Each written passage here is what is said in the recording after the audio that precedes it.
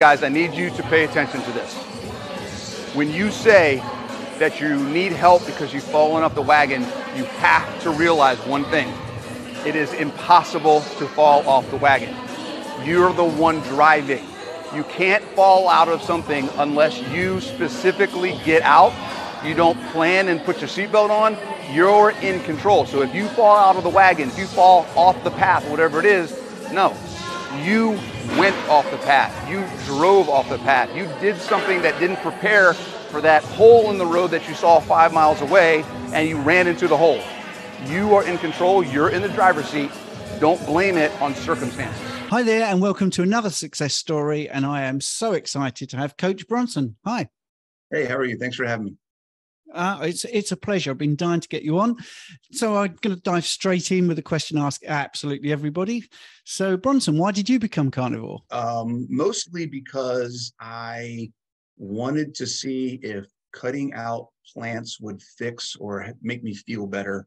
I had chronic IBS, I had urgent bowels, had a lot of issues with the digestive system. And it was kind of just a curiosity. I heard about it. Let's see what happens if I do this, kind of thinking of it as an elimination diet, not expecting at all that almost 5 years later, I would still be doing it because of all the additional benefits and things that I got out of it. So it started out as an experiment to see if my gut health would improve, my digestion, all that stuff was gone. Within 90 days, that stuff was gone. It was very impactful. The amount of stress and anxiety that I realized I was having in my life because of the gut issues, really, it's just amazing how when that stuff goes away, you have a whole new life. It's like the impact of the food and how it affects our body going into the stress and anxiety of just your day-to-day activities and always worried about where's the bathroom and I got to go before I leave on my trip.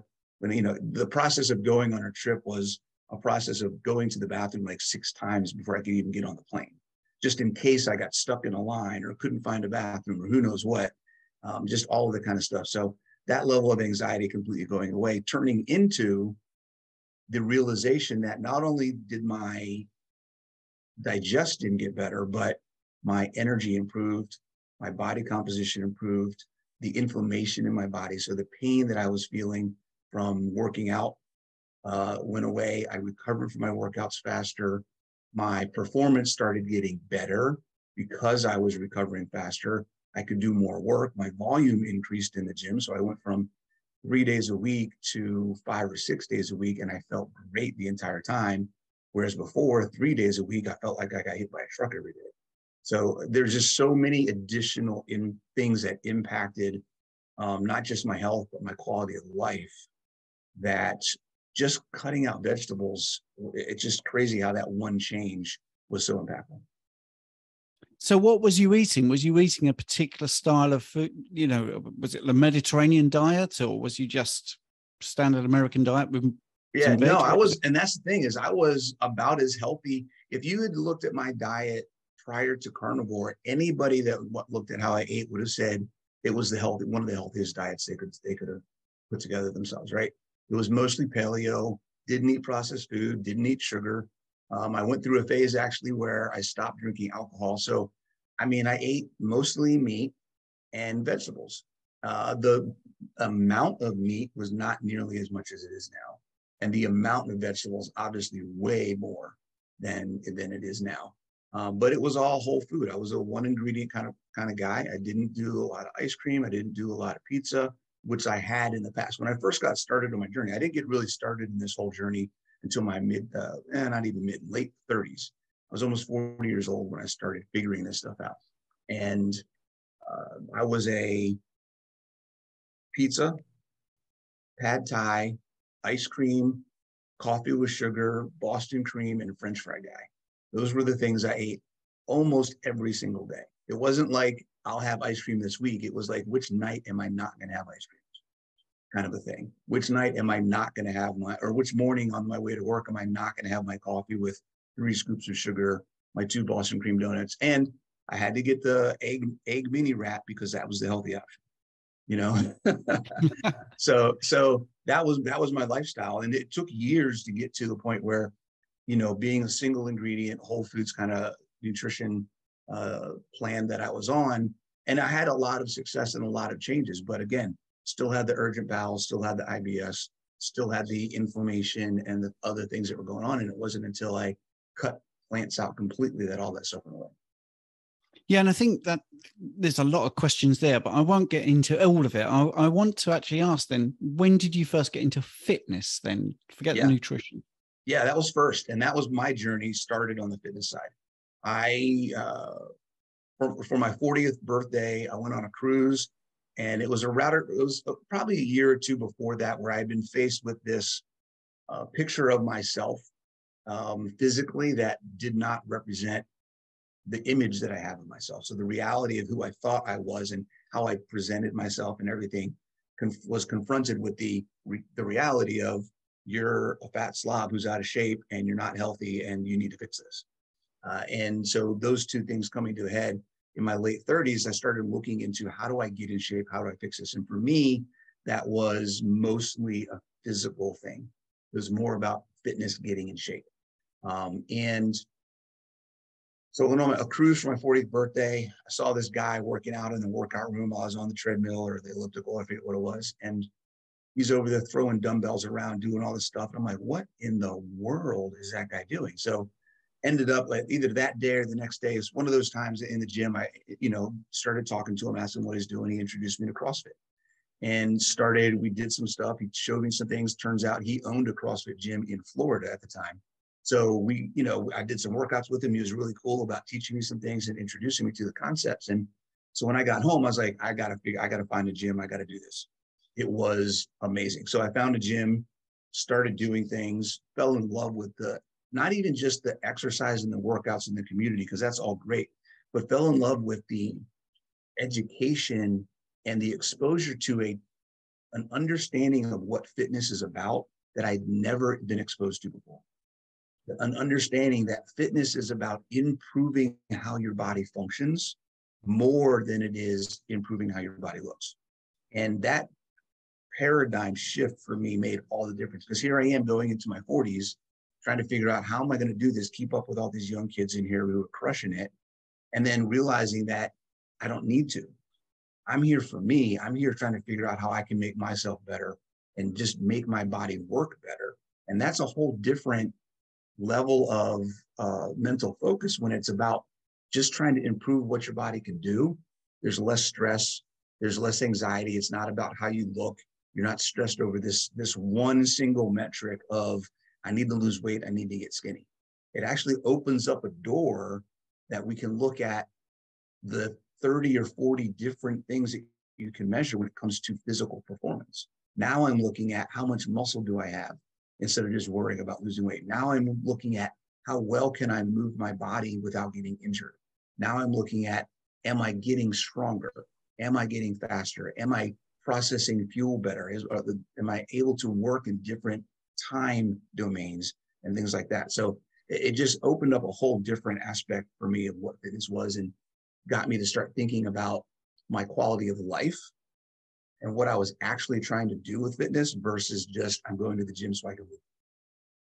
And when you started the fitness journey, did you underestimate the power of nutrition at that point for a long period of time? Yeah. I mean, I knew there were some things I needed to change, and it took me a year. So the first thing I did on the nutrition side, which is why I say it was mostly fitness, because I did a lot on the fitness side the first couple of years.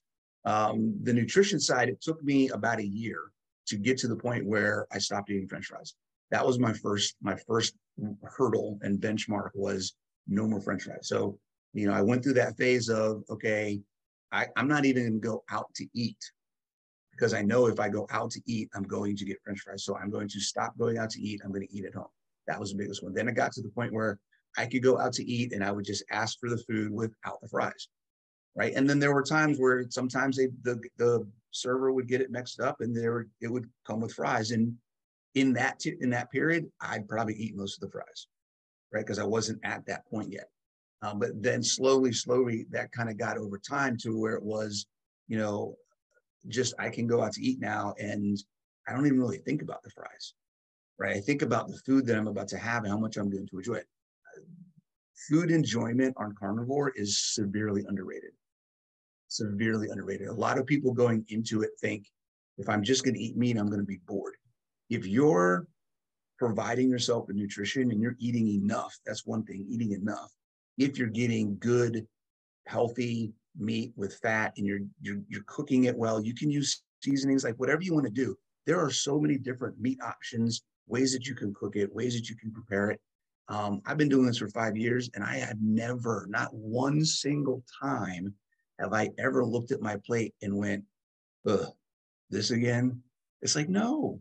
Every time I'm getting ready to eat, I'm like, give me food, give me more. I want more. Yeah, that's really good. I'm the same, actually, and I was only thinking that today. Just wow, I'm never bored. Yep. I'm a little bit behind you. I think mine's 3.5 years now. So Okay. I changed to 55. So I've got a 58.5 and still loving it. Still loving it. Yep. So the question I'd love to know then is, what was the penny dropping moment when you thought, right, 5 years ago, you thought to yourself, right, I'm going to try carnivore? Was it an influencer in particular? How did you come to that conclusion? Yeah, no, it was introduced to me, and it was the Joe Rogan, Sean Baker podcast. So that was, I got that sent to me and took a listen to it. It was, I don't even remember exactly when that was, but I saw it like the last week of April 2018. And then I just decided, all right, I did a little research, tried to find some stuff I could find. There wasn't much out at the time. There was a couple of Facebook groups. There might have been a wiki, or not a wiki, like a blog or two out there. And I just decided, all right, this looks like it's meat. It can't be that bad. I never was concerned initially about the whole cholesterol thing or that kind of stuff. For me, the questions were more about, don't you need plants to get nutrition? So that was more of my question. So once I started looking into some things, realizing, well, maybe we don't. And maybe if I'm not eating plant, started answering some of those questions initially. So then I just decided to try it. May 1st, 2018, I went cold turkey. Whatever meat we had in the fridge, I started eating that. When it ran out, I went and got more, and I haven't looked back since. And was you surprised? I mean, was it a quick turnaround? Yeah, it was one of those things where it probably happened. It happened, I would say the changes in my body and how things were going probably happened sooner than I recognized, because I had been such a routine of, particularly when it came to my digestion and urgent bowels and IBS, particularly when it came to that, it was about 2.5, 3 months in when I realized, hey, wait, I don't need to go to the bathroom. Hey, I don't need, we're getting ready to go somewhere. I cannot have to worry about going to the bathroom before I get in the car. When we get there, I don't have to go to the bathroom right when we get there. Before we leave, I don't have to, all these things started clicking, like I'm not having these urges. Even when I do go, nothing's happening. So I'm like, well, I'm spending time that I don't need to spend trying to do something that's not a problem anymore. So that probably was maybe a month or less, but it was about 3 months before I started realizing. And then on the fitness side, it was about 3 to 4 months when things started going crazy. The biggest thing I noticed on the fitness side, two things. One, I had chronic injuries. I was a ball of injuries in my mid 40s. So I had, in my late 30s, I had herniated discs, degenerative disc in my neck. I had rotator cuffs, slap tears in both shoulders. I have a meniscus tear in my left knee. I had multiple pulled hamstrings, pulled adductors and groin, torn calves. Like, this is all stuff that happened in my early 40s to mid 40s. And everyone is like, well, that's because you're doing CrossFit, you're going to get hurt. Well, guess what? The 5 years since I went carnivore, still doing CrossFit, all of those injuries have healed, and I have not had a single injury since. So when you look at the nutrition, the impact that reducing the inflammation we put into our body allows our body to function better, allows us to recover better, and help prevent injury, because now our body's doing the things and growing and repairing and recovering like it's supposed to. We can say, hey, maybe nutrition has a link to the aches and the pains and the recovery and injuries and all of that. Yes, and I think that's one of the biggest things I found. I'm a lower back specialist here in the UK, and I got into that because in my 20s, when I was 23, I did a bodybuilding tournament. Yep. I know I'm not massive now, but I was a bit more interested in it then. It was totally a natural show, but I was told I'd be in a wheelchair by the time I was 50. So I'm 58, and I had a back injury, but you know, you can get over these things, as you've proved. Sure. And I do want to go back to your training, but just quickly, because there'll be so many people watching or listening that will be saying, okay, well, what's his meal frequency? What's he doing? So how often are you eating a day? And what about your macros? Yeah, so I actually have just, the last couple of days, I've been coming off a 3-week lion diet experiment. So we'll talk about what I normally do outside of that. While I was doing that, it was pretty much 2 pounds of meat a day, and that was it. What I'm going back into my base macros, because it changes. So looking at my base meal is 1.5 to 2 pounds of ground beef, about 88% lean, and 10 to 12 eggs. That's my base food for the day. And two meals a day. So a pound, 3/4 of a pound to a pound, and 4 to 6 eggs twice a day. Brilliant. So nice and simple. Yep. It is, isn't it? And delicious. And delicious, yes. No, and actually easy to cook. I mean, that's one of the things, is very little prep. What about fasting? Do you incorporate any sort of fasting? Not on purpose. Like extended fasting? No? No. For me and for the people that I work with, and in a lot of cases, fasting is a great tool for fat loss. And I think fasting is far overhyped, because there's a lot of people in the space who have made their careers off of the idea of fasting. I think the benefits of fasting are great, and they do exist. There isn't a single benefit of fasting that is not also achieved through exercise. Number one. Number two, when you exercise, you get the added bonus of actually improving your work capacity and the function of your physiology, right? So fasting is great for the biological benefits that it has. Exercise is great for the same biological benefits, but it also improves the physiological aspect of our lives. So for me, fasting happens naturally. I eat 2 meals a day. Most of those meals just happen to be in a 6 to 8 hour window. I don't do that on purpose. I get up when I get hungry, and then I eat again later before I get super hungry again. So that's just kind of how that works. Last night, here is a perfect example. Last night, I had 2 meals. I had my first meal around 10:30 in the morning, which is normal. I usually eat between 10:30 and 11:30. Then my second meal is usually between 4:30 and 5:30, sometimes 6, depends on schedule and the gym, things like that. So I usually eat again at the latest 6 o'clock in the evening, and then I'm done for the night. That's just kind of how I do it. Last night at 11:45 at night, I came out and I looked at my girlfriend and I was like, I'm hungry. And she looked at me and she's like, really? Are you sure you're not just bored? Because we have this thing, right? People, a lot of times you get up late, you're doing stuff, you're late, you got stuff going on, and you want a snack.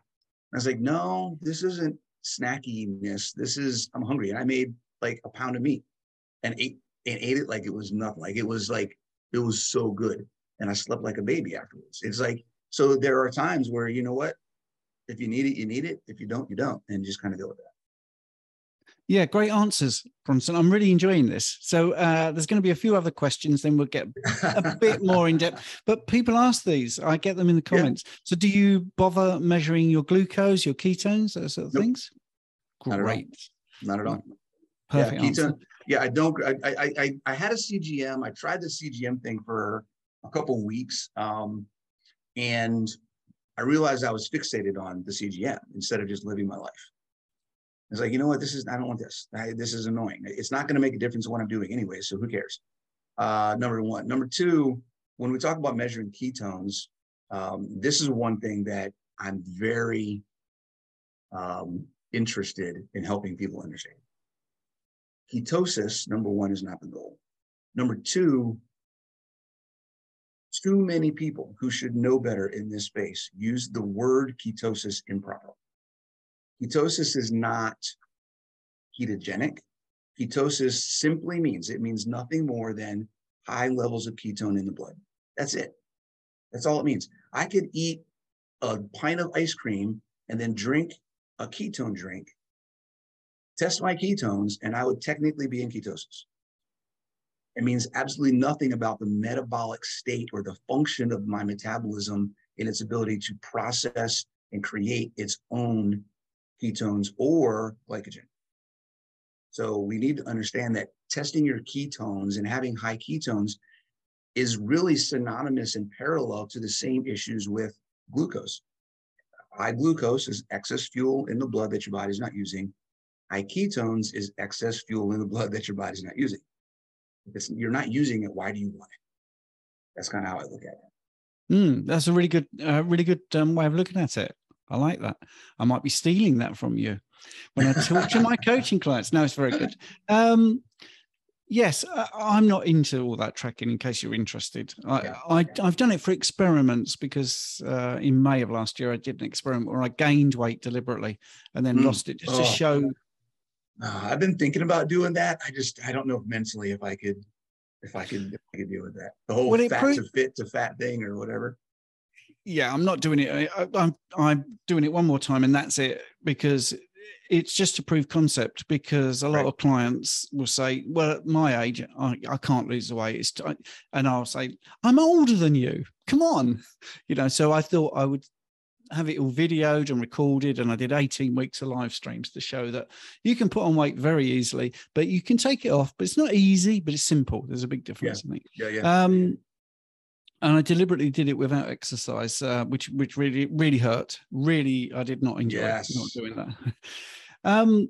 Which is my little segue into training. So obviously you mentioned that you do CrossFit. Do you recommend that to all your clients, or is that just your thing? Not CrossFit, but CrossFit.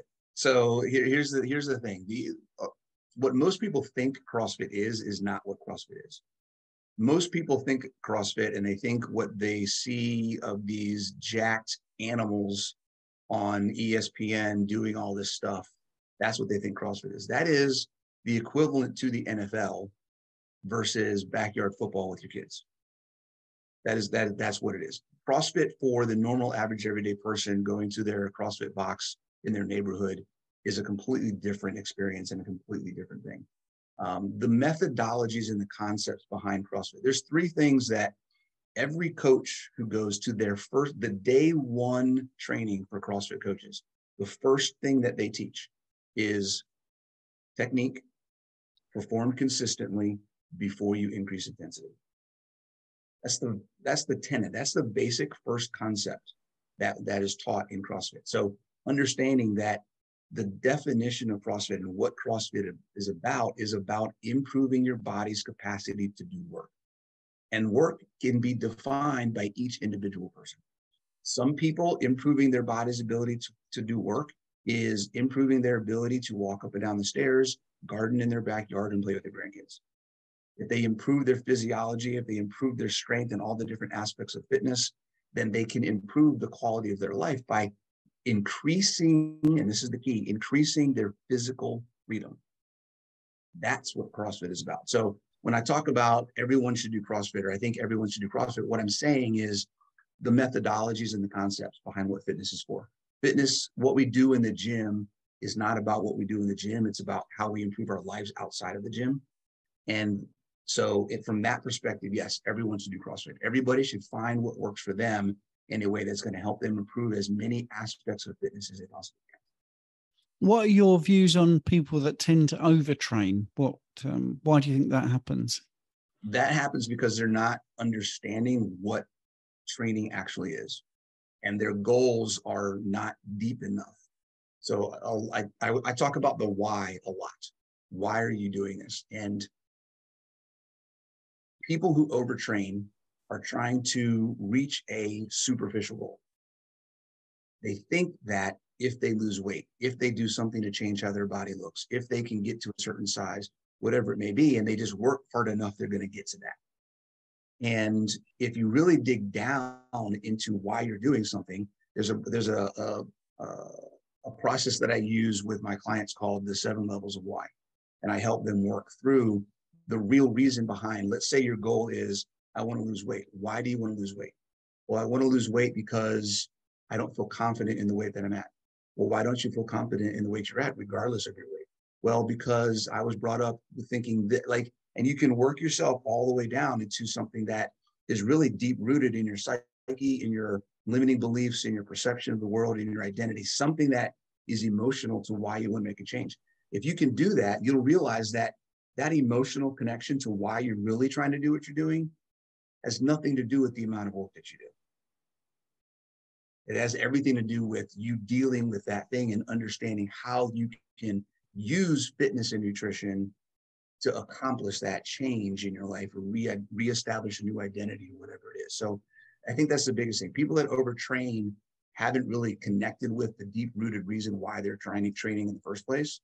And they just think, if I work hard enough, I'll get somewhere. And then what happens is two things happen. They either get there and then realize, well, that's not what I expected it to be. Now I got to do something else because it's not the right why. Or they hurt themselves on the way, then they get discouraged and fall off completely because they overtrained and they have a chronic issue and now they can't train at all. And now they think they just give up. And I think this is one of the things that shines through in all these interviews is the why that makes you cry is actually the thing that matters. Oh, I love that. I'm stealing that from you. Oh my gosh, that is amazing. How have I never heard that before? Well, you've not come to England, have you? Oh my goodness, yes. Yes, and it's so obvious when you hear it, isn't it? But yes. I mean, we pick up all these things. No, that is fantastic. Because I usually say, like, you'll know when you got to that why when you have an emotional reaction, when you feel sad, happy, glad, upset, frustrated, have regret about something, get happy, get hopeful. There's some kind of emotion that has to be connected. Because here's the thing, the habits and the triggers that we have are all emotional. So we have an emotion that we have a habit loop of reaction, whether it be food, relationships, communication, whatever it is. If we don't have a new emotion to attach a new reaction to, then the old emotion is always going to win. And if it's just a mind, it's willpower, I have to just mind over matter, that is not sustainable. It is not going to work, period. It has to be emotional. And I think all the good decisions you make are emotional, and or bad ones, actually. You make bad decisions when you're highly strung. One last question, and then I want to get into hormones, but it's fashionable at the moment. So what are your views on fruit? Oh my gosh. Okay, here's the deal, folks. And this goes for any nutrition question. Can I do it? Should I do it? Is it good? Is it bad? Number one, there are no rules. There's no rule book. There's no police. No one's knocking on your door. No one's watching you to see what you eat. You're the only person that has any control over what you put in your mouth. So you are the only person who gets to decide whether you put something in your mouth. Okay, that's number one. Number two, the only criteria for whether you decide you want to put something in your mouth or not is this going to help me or is this going to hurt me? And which choice do I want to make today? That's it. It's not good. It's not bad. It's how does this affect my ability to reach my goal? And do I want to take a step back, stay where I am, or move forward? That is all it is. So I do not have a personal take when it comes to what people should do with fruit because it is a completely subjective decision. Do you eat fruit? No. Personally, I do not.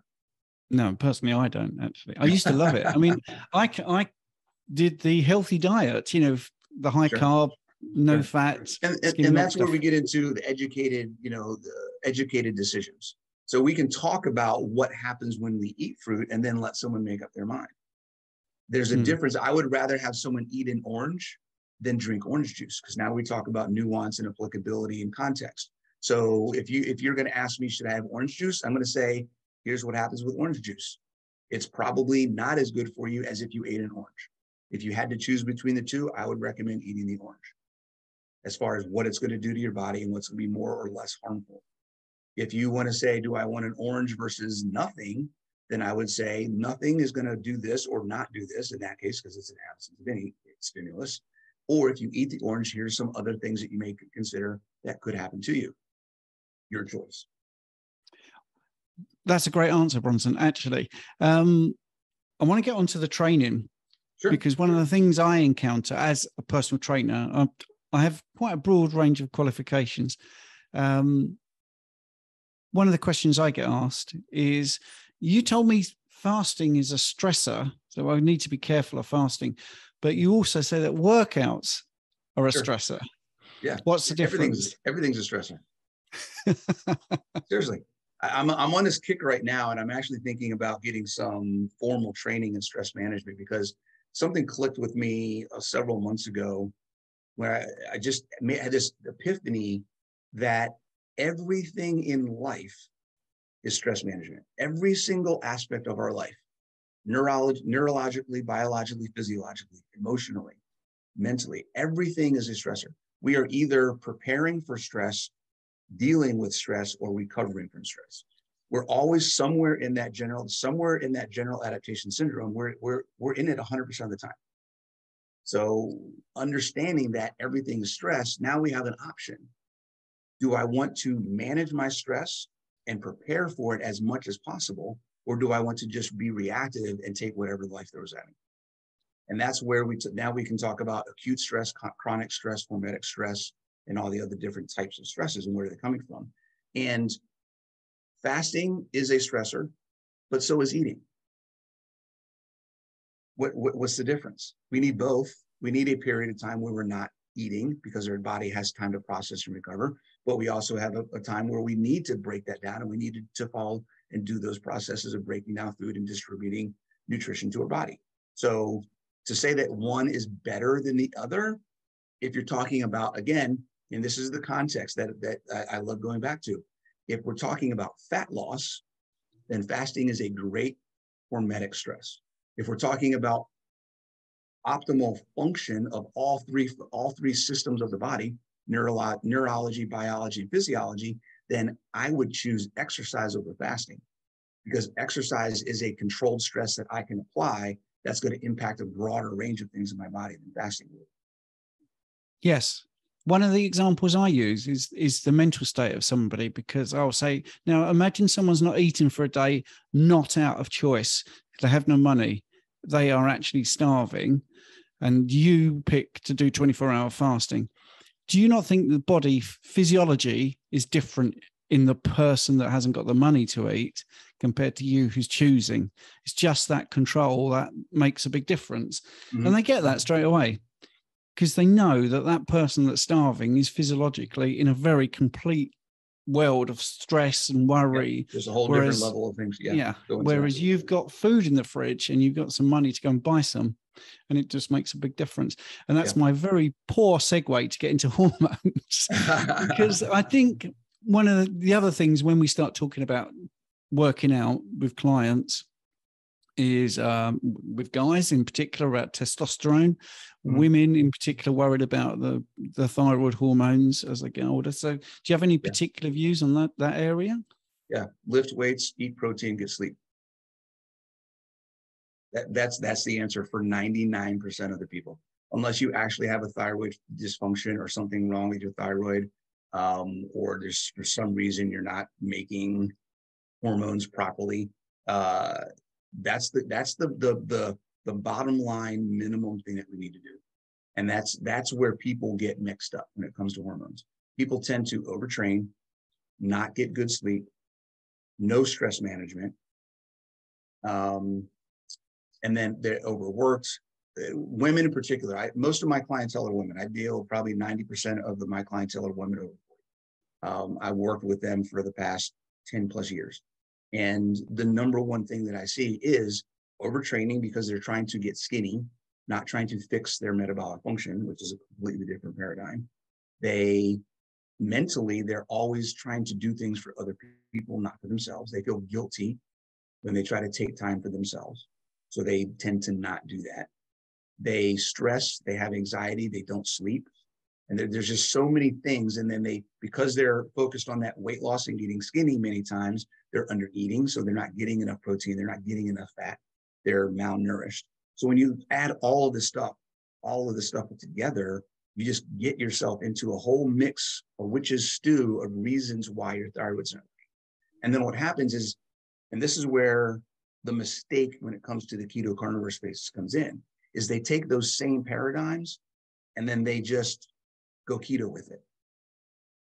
And then they say, well, keto didn't work for me. Well, no, you didn't change anything about your life. You just changed the food you were eating. You're still overtraining. You're still under eating. You're still overstressed. You're still not getting sleep. You're not doing weight training. You're on the elliptical for 45 minutes to 2 hours a day. You're trying to get 50,000 steps. I had a client come to me once, literally her goal every day was to get 40 to 50,000 steps. And it's like, that is why, like, what are you doing to yourself? She didn't get a 2 to 2.5 hour walk a day. She felt like she wasn't doing anything for her health. I'm like, you're actually going the opposite direction. You're making yourself less healthy. You know, so trying to break all of that stuff is really the challenge that I have as a coach, is to make people understand that doing more does not mean getting better. Less is more in many cases. Absolutely. And Yes. recovery, I have that with clients. I have to not put a rest day into their diary. I have to write recovery day or programmed recovery day, and then they feel Yes. better that they're not resting or being lazy, which is crazy. So how do you get your clients? How do they get in contact with you? All over the place. I have, my website is Ultimate Ketogenic Fitness, and that is my brand. So you know, anybody that Googles Ultimate Ketogenic Fitness will find my YouTube channel, my website, my book, all that kind of stuff. It's been brilliant having you, actually. And just for the This has been people, fantastic. I love it. yeah, that's great. Just for the people listening on the podcast, or anyone that's watching the video, if you've really enjoyed that, then I recommend you watch this video next, because that's going to continue your health journey.